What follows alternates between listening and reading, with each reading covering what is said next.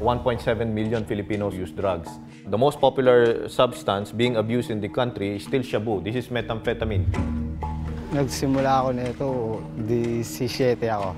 Pero wala pa naman kasi ako mapasukan ng trabaho, kaya ito pa lang yung pinagdidiskartehan ko, pinagpangita ko. Pag di mo binayaran, wala. Hahanapin ka nun. Papatayin ka na nila.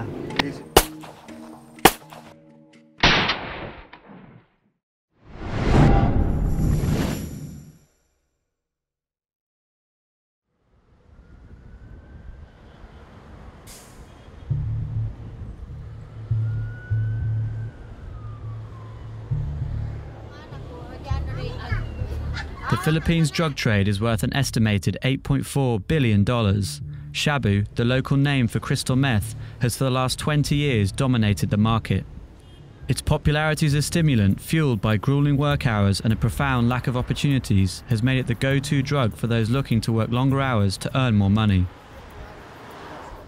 But while the country's drug trade has traditionally been controlled by Chinese drug traffickers, earlier this year police in Manila arrested Horacio Hernandez Herrera, an alleged third-in-command to Mexico's infamous Sinaloa Cartel, one of the world's most powerful and deadly drug trafficking organizations. We spoke to Colonel Espino of the Philippine National Police to find out why Shabu was so popular and the challenges law enforcement face in the country. Hi, Colonel. Hi. How are you? Thank you for meeting us. What do you think it is about Shabu that makes it so popular in the Philippines? It is cheap. It's very cheap. So it's quite easy to get it and find it. Yes, and the particular drugs that they are selling, can be afforded by ordinary people here. And what are the sort of main challenges for the PNP and the PDA when it comes to tackling drug trafficking organizations in the country? Well, what we could say here is the drug trafficker really have a lot of money. They could buy the law enforcer. They could reach up to the judiciary, the prosecutors, and you must have really a strong moral conviction, not to be tempted with those bribery. So what are the main methods that you use to target and prosecute these big foreign cartels? On the street level, we are being helped by our community, who help us pinpoint what particular barangay or places in the community are rampant in illegal drugs. With a staggering 92% of Manila's barangay neighbourhoods estimated to be affected by Shabu, we met with an informant working with the Philippine DEA to find out how Shabu was affecting her neighbourhood. Inaantay lang namin yung feed ng informant namin. Pagkatapos, saka kami gagawa ng aksyon. Kaya pag nasa area na tayo, pwede ibaba natin yung camera para hindi tayo masunog sa trabaho. The confidential informant has now joined us in the back of the vehicle, and we're going to drive into her neighbourhood where she's going to identify the locations where dealers are distributing Shabu into the neighbourhood for the agents in the car so they can prepare their intelligence for an eventual raid. This house number 110, 2 pushers in there. Okay, there's another 1 pusher in here. That one, number 197, the one with the green color at the left side, the name is this one of the big pusher in here. So you've been into these houses, yes, and you've seen them handle drugs or deal drugs. How long have you been an informant for the PDEA? Just recently, because I cannot take anymore. I can't take anymore. So just to keep silent. No, I wanted them to be in arrested, jail. yeah. Yes, I wanted them to be arrested and put in jail. Why do you think Shabu is so popular in Manila and your district here? We have a very low punishment. So gangs don't fear the police? Yes, the gangs don't fear. Those drug peddlers don't fear because of the justices. If the death penalty should come back in our justice system, I think the best. So are you worried for your safety by doing it? Yes, of course. I'm very much worried with my safety. My whole family is living in this area. Have you got a weapon to protect yourself at home? I have my weapon at home with a license. Do the pushers have weapons? Of course.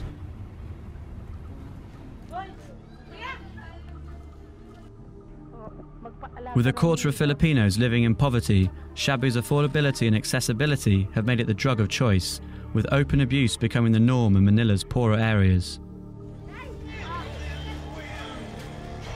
We met with one user to find out how he got into Shabu. JR, how old are you and when was the first time you took Shabu? Nagsimula ako nito, 17 ako. 18 years old na ako ngayon, mag-19 sa November. Ang una nagpatry sa akin nito, pinsan ko, nabuyo lang kasi ako. Nagkayayaan, ayoko sumama yun. Yung sumama ako, yung sumama na lahat yun, sumama na rin ako. Tayo na anit ko, yan, hay na, nawala yung lasing ko. So do a lot of people that use it get into dealing Shabu to pay for their habit? Oo, yung iba kailangan ng pera, yung iba makatira lang, ganun, okay na sa nila.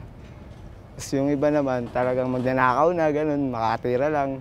Pero wala pa naman kasi ako mapasukan ng trabaho, kaya ito pa lang yung pinagdidiskartehan ko, pangita ko. What do your parents think of you using Shabu?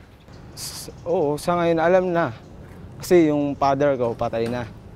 Yung mother ko buhay nga. Pero parang wala namang intindi sa amin. Parang simula na namatay yung tatay ko, wala na. Hindi na kami intindi. Naging parang loka-loka na rin. Oo, galit ako sa sarili ko. Parang, kasi hindi naman tama yung ganun talaga eh. JR took us to meet with some of his friends who've been smoking Shabu for over 20 years. Hi guys, ¿cómo está? Okay lang. Hindi, bangko, bigyan mo. So this is 2,400 pesos worth, which would last these guys quite a long time. Russ, why do you think Shabu is so popular? Dahil kapag nakatikim ka nito, parang gusto mo na siya eh. Ito ang kinakagustuhan ng Philippine dito sa amin. Ito yan, pag naka-hit ka yan, mga 3 oras ang tama niyan. Tapos pag maghahanap ka na naman. So when you take a hit of Shabu, how does it make you feel? Yung magangang pakiramdam mo, yung marami kang magandang iniisip. Do a lot of people that use Shabu also then get into selling it to try and feed their habit? Oo, kasi ganun din ang nangyari sa akin. Nagbenta rin ako nito eh. Kasi ito karamihan talaga pinauutang nila to eh. Pinakukonsign ba? Pinauutang para ibenta mo. Pag di mo binayaran, hahanapin ka nun. Papatayin ka na nila. So it's pretty swelteringly hot in there and there's a lot of Shabu smoke in there, so worried I might have a bit of a contact high, but from what they were telling us, you know, Russ has been doing this for 20 years. Once you're smoking the Shabu, you're kind of locked in for a very long time. There's not really many other opportunities for people to get help, to get off it. It sounds like a very dangerous drug that these guys are clearly struggling with. Cheap and highly addictive, using and dealing Shabu clearly has its risks. We managed to gain access to one small-scale operation typical to Manila to find out how their setup worked. So Joaquin, can you tell me what you're doing here? Tinitimbang namin yung para ibigay sa mga tao na may mga isang bulto, isang wampon, pinaparte-parte namin para ipa-distribute. How much is here on the table right now? Nasa 300,000. Mamayang gabi, wala, ubos na to, nasa mga tao na to, bibenta na lang nila to. You're very well aware of the effects that Shabu has on people and the stranglehold it can have on their lives. How does that make you feel being involved in this business? Maano rin namin yan. Maramdaman din namin cure talaga kung saan. Konsensya rin namin, hindi namin binibigyan ng pansin yung ganun mga nararamdaman namin dahil kailangan din namin ng pera eh. Pagka papatado kami sa damdamin ng awa sa kanila na. Walang mangyayari. Epektuhan din kami na eh. Do you want to expand your operation to other barangays? Are you pretty happy with the territory you currently control? Siguro sa ngayon okay na yung ganito. Dahil pagka nag-interest pa kami ng ibang lugar, sigurado patay na naman yan. And you're ready to kill to protect your business? Nangyayari na lang yun. Siyempre. Nagawa na talaga namin para wag Hindi po pwedeng kasi kung kami gagawa ng ganun, hindi ganun kadali. Hindi ganun kadali para nakuha namin yung ganitong lugar. So in January, we saw a Mexican Sinaloa Cartel member arrested in Manila carrying a large amount of Shabu. Have you seen any Mexican involvement in the Shabu trade over the years? Parang galing sa China yung parang ma-imported yung mga Ngayon, sa ngayon, yung mga dito na ginagawa. Pag tumutuno na rito, na ipabigay na nila, wala na sila pakialam ng mga anta. Alam na, mga mabibigat din talaga yun. Kaya lang, hindi pa na masyado sila nakakaano dito. Ito ng Pilipinas sa Pilipinas. An overwhelming 89% of narcotic arrests in Manila this year were Shabu-related, creating fierce competition amongst local gangs. The gang members took us to some scrubland outside the capital to test their weapons and tell us just how dangerous the trade has become. So Joaquin, can you tell me what are these weapons and why you guys have to use them in the business that you're in? Dahil may mga ibang mga pumapasok na grupo sa mga teritoryo namin. Kailangan namin ng ganitong mga armas dahil para proteksyon din sa amin. Has the business over time, as Shabu's become more popular, become more risky? Mas nagiging delikado dahil alam nilang marami ng pera ang usapan doon . Do you think you've ever killed anyone when you've had to use these weapons to defend your barangay? Paral sa negosyo namin yung gano'n, kaya tinanggap ko na rin yung mangyari na gano'n. Dahil pumasok sila, gusto nilang kunin yung lugar namin. Hindi naman kami pumayag ng basta-basta nila makuha ng gano'n lang. Do the police often try and break up your operation? Wala, pinababayaan na lang kami dahil kaysa naman sa madamay pa sila. Iniyantay na lang nila matapos, saan na lang sila dumadating. Are the police aware of what's going on? They're aware of who controls which areas, who controls what kind of product? Mismo mga pulis na yung mga pumuprotekta rin sa amin. Tama na. To find out more about the shifting relationships between foreign drug syndicates, we met with Chief Inspector Murdegear of the Anti-Illegal Drug Special Operations Task Force, who headed up this year's arrest of suspected Sinaloa member Horacio Hernandez Herrera. Based on our experiences, the syndicates operating in the country are the Chinese syndicates and now the Mexican Sinaloa drug cartel that started to operate in the country. But lately, we have observed the local Chinese drug syndicates have cooperated or worked together with the Mexican Sinaloa drug cartel. And how does that relationship work exactly? Based on the report, the working relationship between the Mexican Sinaloa and the local Chinese syndicates is more on distribution of the finished product coming from the Mexico. So Mexico delivers finished meth or shabu to the Chinese, who then import it into the country? That's it, yes. And could you tell me what are the main ports of entry and how are they able to smuggle so much in without being noticed? The drugs coming from abroad enters through the customs and of course the vast shoreline of the Philippines. The drugs are dropped from the open sea waters in the oceans and picked up by some local cohorts of the syndicate. And what do you think it is about the Philippines that is so attractive to these foreign cartels? The perceived corruption among the pillars of the criminal justice system. One mayor was arrested transporting hundreds of kilograms of meth using the local ambulance of the municipality. Wow. So a lot of sort of politicians use drug money to fund their campaigns. We believe that those arrested government officials, elected and appointed, a lot, hundreds, 200s, we believe that the drug money could be used this coming election. Corruption appeared to be at every level, but to see just how true these claims were, we reached out to a former member of the Philippine National Police to talk about his experience with bribery and corruption within the police force. How long were you in the police force and what departments did you work in? I entered in the police service since 1984 up to 2014. Napakaraming corruption ngayon. Obserbasyon ko ngayon, sa 100 cops, siguro mga 10 na lang yung talagang mabait.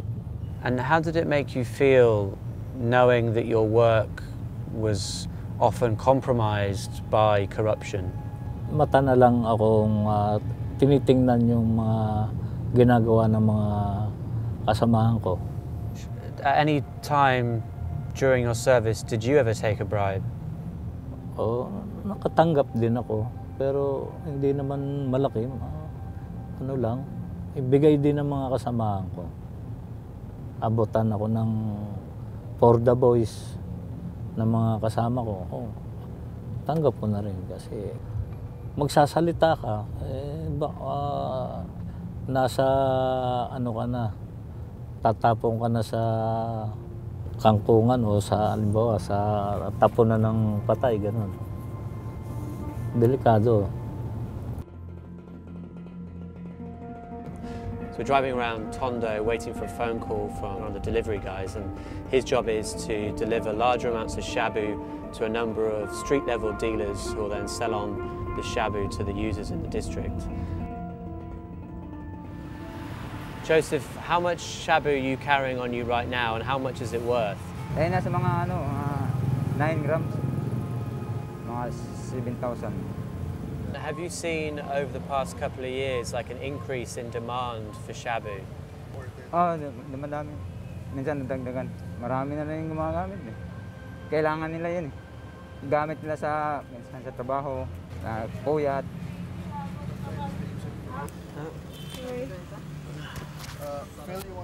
We're now going to follow Joseph on his bike as he delivers the shabu to 2 of the street-level dealers. So given the high demand for shabu, Joseph has to make 2 of these runs every single day. So he's just dropped off some to this guy.